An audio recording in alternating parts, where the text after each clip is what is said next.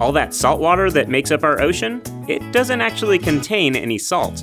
Which seems ridiculous, but it's true. And the reason why is crucial to how our planet works. Welcome to MinuteEarth. Salts are chemical compounds made up of positively and negatively charged particles called ions, like sodium and chloride, which make up the salt crystals we're most familiar with. But salts generally can't exist in water, at least not for long. That's because water molecules have a negatively charged end and a positively charged end, making them work like tiny magnets that tear the salt's positive and negative ions apart.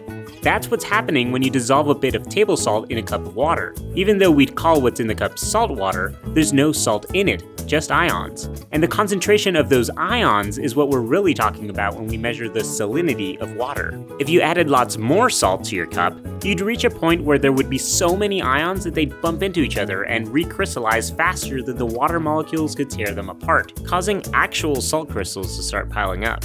That recrystallization occasionally occurs in nature, like in the Dead Sea, where ions are constantly being washed into the ever-evaporating lake with nowhere to go. But in the ocean, even though ions are constantly being added from volcanic activity above and below the ocean, river discharge, and dissolving seabed sediments, there's not only way more water around to dilute those ions are also constantly getting removed. Some end up on land, some are taken up by sea life to do stuff like build shells, and lots get absorbed by hydrothermal vents and incorporated into Earth's crust. As a result, the overall concentration of ions in the ocean, its salinity, has remained pretty constant over time. And those ions help keep our oceans humming along. As seawater at the poles freezes into ice, ions get left behind in the water, increasing its density. That water sinks below less ion-rich, less dense water, which in turn pulls in warm seawater all the way from the equator to take its place. This exchange moves nutrients and oxygen all around the world and helps warm the poles and cool the equator.